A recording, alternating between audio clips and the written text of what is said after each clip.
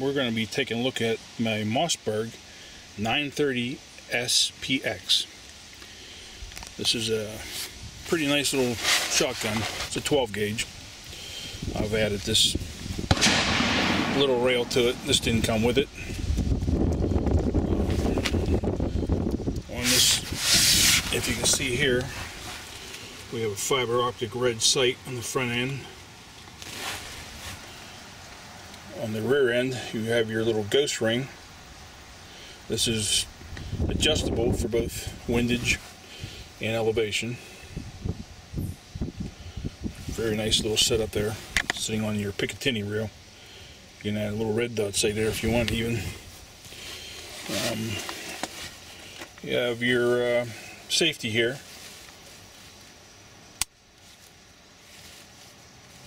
If I can do it with one hand. And a pistol grip. What else can you say? This thing holds of the 2-inch, 2 3/4 inch. I think it's 7 plus 1. 7 plus 1, yeah. 7 plus 1 with that, and with the 3-inch, it'll hold 6 plus 1. So, you know, pretty much firepower in a little compact. Not to mention these both. We have 2 of these. These things have been ultra reliable for us with everything. You know, bird shot. I've shot a ton of weak bird shot through it. These are low brass bird shot. We can't shoot them on the range here because for the spread. But yeah, but I mean, I have heard personally of some reports of these shotguns having problems with low-powered rounds, and to be honest with you guys, I haven't ever experienced it. In fact, I've tried several times to make mine malfunction. Couldn't do it. You know, it's really just a plain Jane gun that doesn't cost a ton of money, that has some pretty nice sights on it. We added this aftermarket side saddle to it. Yeah. It makes it a little bit more difficult to take it apart down into the receiver, because you know, you got these 2 hex screws or Allen keys that you put in here to take it down with, but it really doesn't add a ton of weight. It's pretty light, and we dig this shotgun. I like it a lot. This is a tack driver. It hits really well. Mine came, I will say that, and this has been reported too, mine came with a bit of a sight alignment issue. Right. But his, I can pick up his and hit anything with it. So yeah, it's just going to be a matter of getting mine sighted in. But we're going to show a video on that too. We're going to try sighting his in with the bore sighter. Yeah. In another video coming up. But I haven't had any issues with it. I'll knock on wood. Other than my own putting Frog Lube on, I wasn't real happy with the Frog Lube. Yeah, we kind of you know, shy away from Frog Lube now. The problem is guys, you know, people say, oh, you over lube your guns. You know, you put Frog Lube on it, you have malfunctions. I guess to a certain degree that's probably true. However, even with minimal lubrication, you go to the range after letting your gun sit, you know, in the safe for a long time, and we've had, you know, bad luck bringing guns to the range, and we know how to clean our stuff here. So we kind of have been testing other things. Fire Clean works good on this stuff, and so does the new Breakthrough that we've been using. This has been all re-cleaned with Brake Lube. Breakthrough. Yeah. Brake Lube. I was saying Frog Lube, but yeah. You know, the problem is, especially, you know, with semi-autos, is you know, you start to put, you know, some stuff on there that, you know, maybe should probably. I think Frog Lube would work great on an AK, you know, because the tolerances are so loose. But on stuff like this, where, you know, you got little tiny cracks and crevices, I don't know. You guys can try it out, but you know. The problem with I found with the Frog Lube is when it heats up, you know, it goes where you don't want it to go. Yeah. And it kind of lubes in the places. And then it stays there. And it stays there, and then it seizes up stuff. So we were getting light strikes off of stuff, and that wasn't really making us real happy. And apparently, at some point, they had changed the formula. I think it was a couple of years ago. Slightly tweaked it. you know, it is good. It smells great. You know, food grade facility that they make it in, but and they had supposedly fixed the you know, congealing issues they call it, where it hardens, but I really don't want to mess with it. Plus, it takes forever. So yeah, it does take forever. You know, when we go out to the range, you know, we have 6, 7 guns in one session, and then pretty soon you start to realize once you get home, in order to do the procedure properly, you spend, you know, 45 minutes on one gun. It's just, it's ridiculous. So anyways, we got some site stuff that we're going to be doing. We're going to be retesting this with our new cleaning products. We got breakthrough on here, and we'll report back to you guys. Take it easy. Alright, we're in the range, so you can hear some shots here. We're going to show you what we shoot in here. These are slugs. We get them from Freedom Munitions. Pretty decent ammo. These are Foster slugs. I believe these are 1 ounce Foster slugs. Yeah. We'll go with 1 ounce. It's usually what they are coming out of here. These aren't Magnum rounds. I got Magnum rounds too, but you can see actually in there's a little plastic, I don't know what they really call that, but it's a little plastic thing in there that flings the Foster slug out, and it's rifled. You can see the rifling on it. And they work pretty well in here. So that's what we're going to be shooting at here. I believe that's called a faller, that little plastic thing there. Plastic wadding, I'm not sure exactly.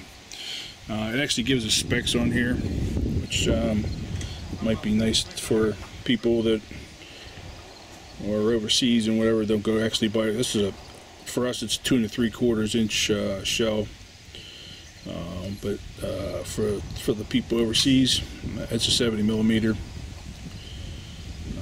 Actually, it's a very nice shell. They make these, you know, these aren't reloads or anything like that. They make these themselves. Oh yeah, that's right. They're full production. Yeah, they're. But anyways, we're taking out the bird shot. Keeping it for home defense. I use a carry double-aught buck. I used to have some bird shot as well up in the saddle. But we have to use slugs on the range, so that's what we're going to use. All right, we'll get to the shooting here in a minute. Oh, that's way off. It's 50 yards.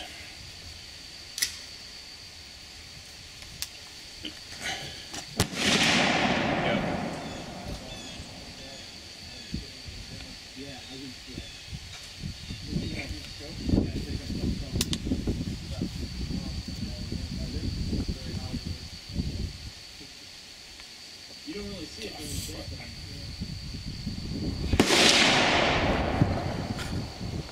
Alright, I'm going to show that 7 shells are not the same as 7 shells, as they say. These are both 2 3/4 inch shells. And if I show them the height on the side of them, the slugs are a little bit higher. As you can see inside of here, the slugs are a little bit higher than the double-aught buck. And hence, you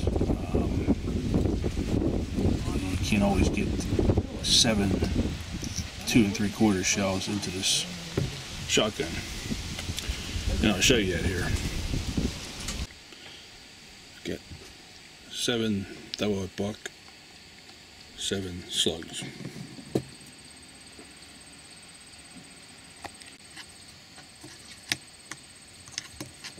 Try to do this one-handed.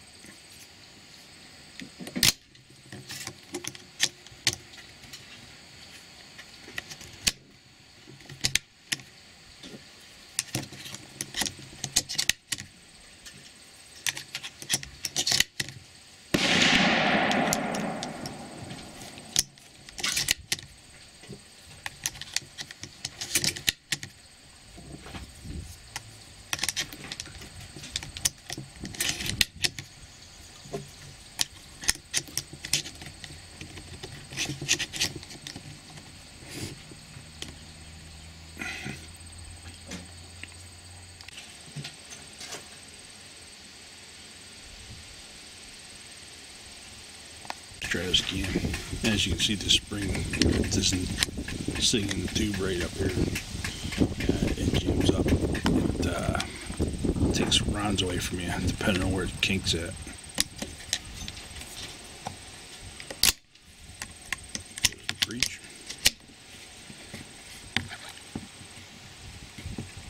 This first round's always a bugger to get in there sometimes. It's just a one-handed situation here.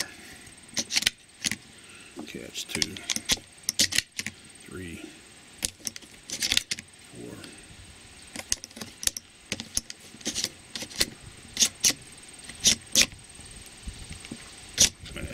Let's get me in trouble here. 5, 6.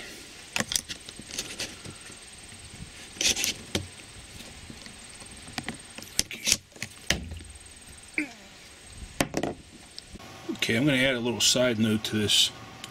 This is my Mossberg 930 XPS or SPX shotgun. This is the trigger assembly out of it. I'm going to say one thing bad about Frog Lube. This gun, after we had fired it, this was about a year ago, we put a lot of rounds through it. The gun sits up in my gun cabinet like this. Obviously this is the trigger. This is the furthest thing back on the shotgun. And this is the hammer right here. All the Frog Lube came down here and sat in here and seized all up in here like a bunch of bubble gum. I thought I had taken care of this the last time, but this hammer, instead of being shot and flying up like this, like you can tell now, it's definitely got a hammer fly. It would come up, and I have to do it by hand here. It would come up and go poof, because all that Frog Lube was lubed up inside of here. So I got it sitting here. This is a bath of alcohol here. I've been sitting here for a day. You can see all the discoloration. This was clear liquid yesterday. I stuck every piece of that gun in here. Let it sit overnight. Now I'm taking the toothbrush to it and cleaning all that guck out of there. But Frog Lube, I'm not real happy with that stuff at all. And I'll just advise everybody that watches this not to use that. Now we're going to show this video again once this is all done here, and you'll see the shotgun is very nice. But I just thought I'd throw this little side note in there about Frog Lube, because you know, it was such a light strike I couldn't even see a mark on the damn back of the shotgun shell, but now that's really flying. Now it's gonna take off no problem. But this is my shotgun in the jug, you know, a little piece of Tupperware. I'm gonna scrub the hell out of it, and then we're gonna put it back together, lube some points. Because once you stick it in alcohol, I'll also throw that note out there, there's going to be no oil, no residue, nothing on any parts of this. I don't have to show the, no, I'll have to make another video. Right now I just want to make sure it's get together right and stuff like that, but I'll have to make a video and take this apart because this is pretty intricate. These pieces have to go just right. This whole spring assembly, and especially like this part here.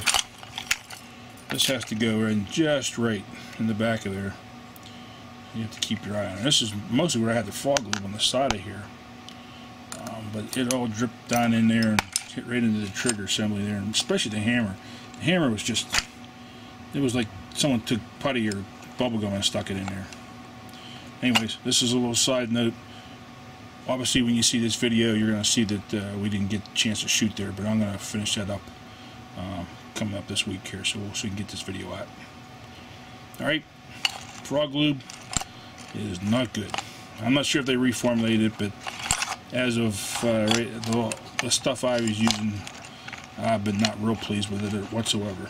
I'm going to put some Breakthrough on here, or Slip 2000, either one I think are pretty good. And we'll get back to you. You'll see the shotgun shooting here soon. Alright, peace.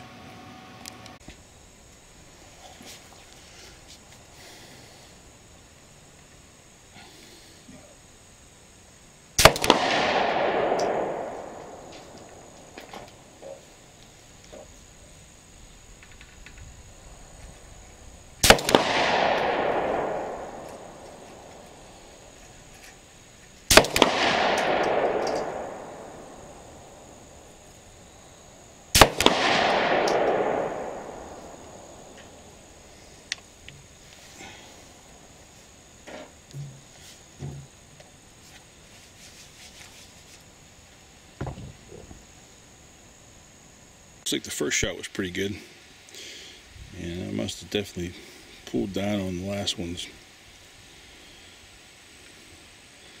That's a heck of a hole. I'm gonna fill that out with no duct tape, huh? Anyways, definitely can see a little. Definitely off in those last ones. I'll have to watch my aim there. Not the gun, because that thing's pretty much on.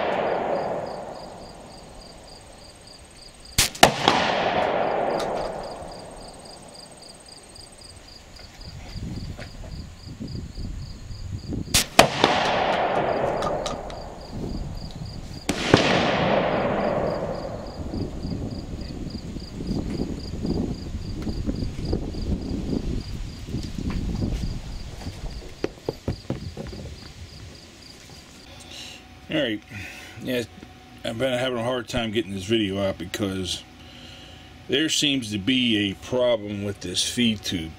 And I called Mossberg about it, and he said, yeah, they indeed had a recall on it. The problem is the follower up in here keeps getting stuck going up the tube. And as you've seen in the video when I'm shooting it, and the spring seems to catch up in here, and it gets all twisted up, and then it starts binding up, and then you can't get all the rounds in there. Also, same thing happens when it's discharging the shells. you get down to the last few rounds, and then the rounds won't chamber. And that seems to be all the same problem. They have to replace the spring. Mine seems to be having a problem right here, where these the extension tube here is catching the spring in there, and it's like must have a burrs or something in there. It's catching the spring and twisting it all up. So the rounds aren't feeding right. They're not going into the tube right. So they're sending me a new one here. I think I'll show how to disassemble this in another video here. But I got 7 rounds up in there, and it's holds 7 rounds of 2 3/4. And I wanted to show that, but I was having a hard time with, especially this last round. It's just not wanting to go in there too well. My son's doesn't seem to have the problem, but mine does. But you'll see there's, we'll see if we can get them all out here. There's 1, 2, 3, 4, 5, 6. I'm trying to do this with one hand. 7. Okay, so there were 7 in there. 1, 2, 3, 4, 5, 6, 7. I have a different faller that what comes with this. That doesn't have this red one. I got this. I'm not even sure who makes this. Can't remember. I got it last year and put it in there. So it's a different faller, but still that faller is sitting. And I'll try to put the rounds back in. You'll see. I'll try to do this with one hand because I'm holding this camera myself. But sometimes look, you can even see the problem getting the first round in there already. It's sticking in there. That faller is coming up in there and it's just sticking and it won't budge. You have to sit there and finagle it. Oh, there it goes. Alright, 1 round in there. 2 rounds. Usually you get around 3 or 4, you start sticking, you can't get them in there. You have to jiggle wiggle, and see right there, it's already binding up a little bit. Okay, there's a 4th one. That's the 5th one.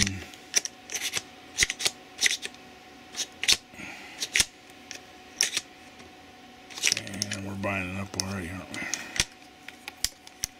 Can't even get this. There goes the 6th one. And 7. Now you see the 7 went up in there, and that's how it should go. You saw how I took those out there. You just have to hit the release button. The bolt release is the same thing. Unlike a pump gun, you don't have to rack them out here, but you can rack them out of here. It's actually racking okay now. I can show that. I'll see if I can do this one-handed.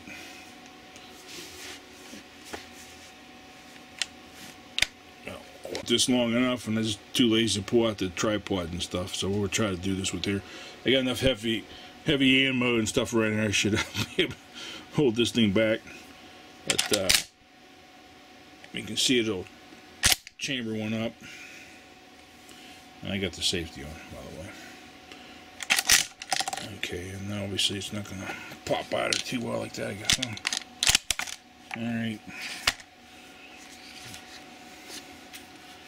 Try to do it this way. And it's still getting kind of goofed up in there. I had them going pretty good there. But now it's letting them out 2 at a time. That's not good. Anyways, wait till we get the new tube. They're going to send me a new extension tube, a new feed tube here, and a new spring. They were pretty good about it. Obviously, since I guess they probably know they got a issue here with this. Definitely not happy with that. Try to pull this round out here without getting my fingers caught up. Sucked one in there.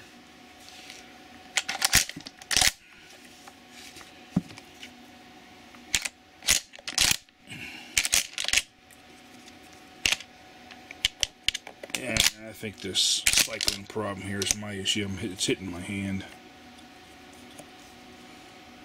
Kind of hard to do with one hand here. There you have my troubles here. Alright, got the 1 rise. They're still sticking in there. So, obviously, It's not going to work out until they give me the new stuff, but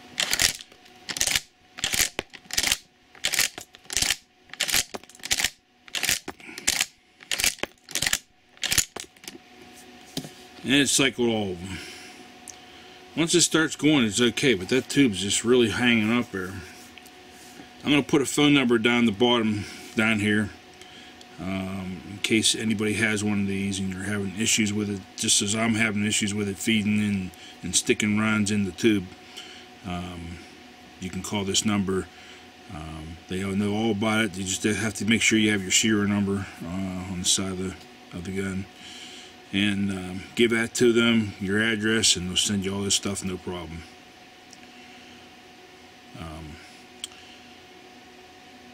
I'm going to put the rounds back in. I can show you how it releases them.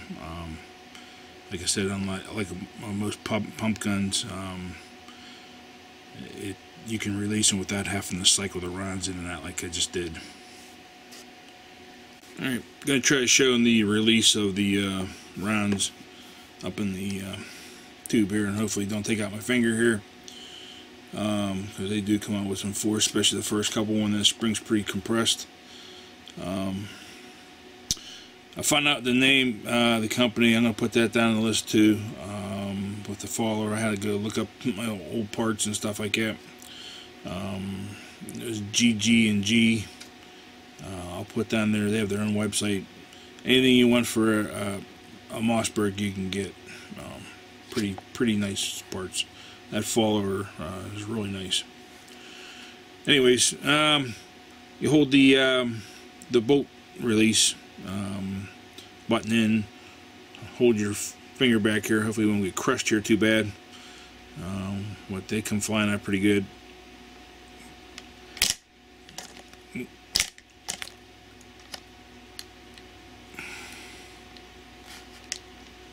Stick in there because they hurt. You can hold your finger in there, they come flying out there, and I ain't gonna watch because one chamber. So, gotta take that one out. That was the last one. Nope, that wasn't the last one. There's one sticking in there. Nope, no, there's not. Okay. And it's kind of crazy if you see in there. I got red rounds, and I see that move the elevator out of the way. I'm not sure you can see up in there, but the follower is red too, so I thought that was another round in there, but it's not. It's just the follower. I'm not sure if you can see it better this way. Maybe you can see it better that way. You can see it's down there. It's red. I don't recall the price of that. I think it was around 20 bucks or something like that. But we'll get a better in depth here of parts that are inside of here once I get my new tube and stuff like that, so I can put this all back together. Hopefully that fixes the problem. Otherwise, I'm not going to be real happy. You obviously don't want to have to use your shotgun and the rounds aren't chambering up and getting stuck and you can't get round into it. It's not going to make for a good day. Anyways, blazing bullets. Please subscribe to the channel, like us on Facebook, join us on Facebook. All those links and stuff will be hanging around in probably my big long speech that my son says I make a lot. I try to explain everything as best as possible. But please be safe out there, but always be ready for the fight. Peace.